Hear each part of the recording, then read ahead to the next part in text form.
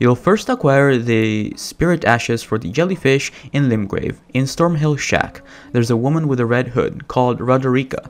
She will give you Spirit Jellyfish Ashes. Oh, I know. Can you take this little one along with you? The poor thing deserves someone braver than myself. And the spirits look rather fondly upon you. It'll be glad of your company, I think, the little one.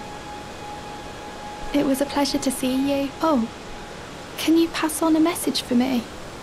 If you see the little chrysalids in Stormvale Castle, tell them I love them. And that, despite my craven heart, I'm sure I'll be joining their club soon enough. I'm finally getting the hang of this whole pain thing, you know. After you progress through the entire game and get to the mountaintops of the giants, make your way to the Stargazers Ruins.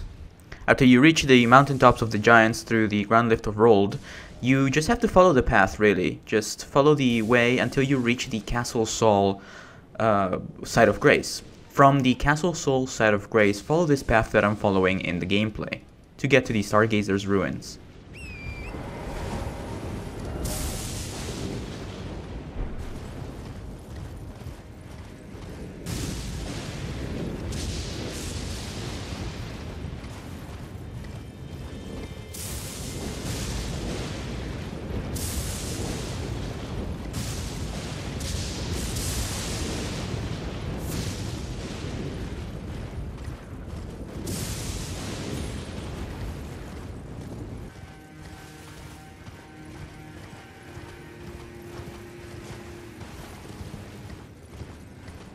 You'll reach a bridge, cross it, and you'll find yourself at the Stargazers Ruins.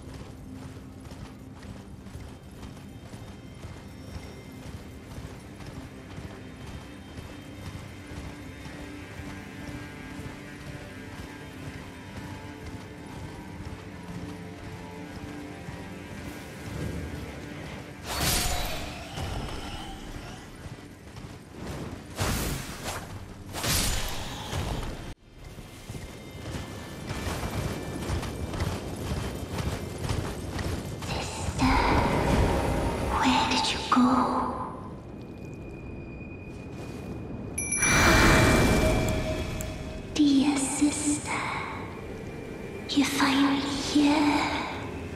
No time to waste. Let's see the stars.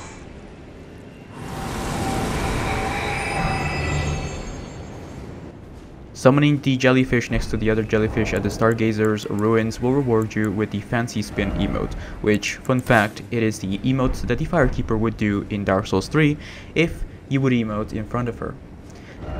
Summoning the Spirit Ash in front of the other jellyfish will also unlock the seal down the stairs, which leads to a very good talisman.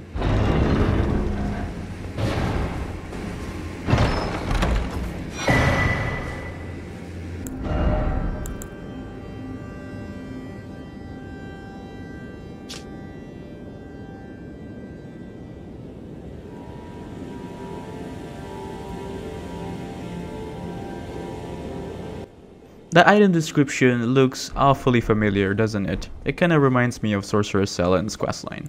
Anyway, thank you so much for watching. Please check out my other videos, my other Questline guides, and please stay tuned for more content, live streams, and other helpful stuff.